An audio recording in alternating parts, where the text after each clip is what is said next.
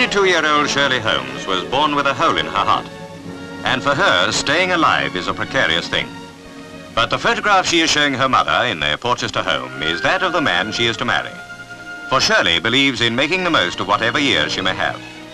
Her fiancé is many miles away in a barracks near Lake Como, a serving Italian soldier she fell in love with on holiday last summer. Here he is, Private Giulio Comparini. Shirley was going to Italy to marry him. But when doctors said the journey might be fatal, the Italian army moved fast. It gave Giulio 30 days leave, £35 extra pay, and a return air ticket to London, and a VIP send-off. When they hear the news at Portchester, the hours seem to drag by for Shirley. But on the personal orders of Italy's defense minister, her man's on his way.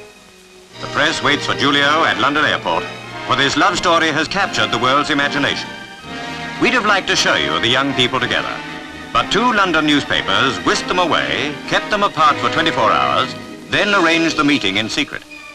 Here's wishing them years of happiness when the newspapers have finished with them.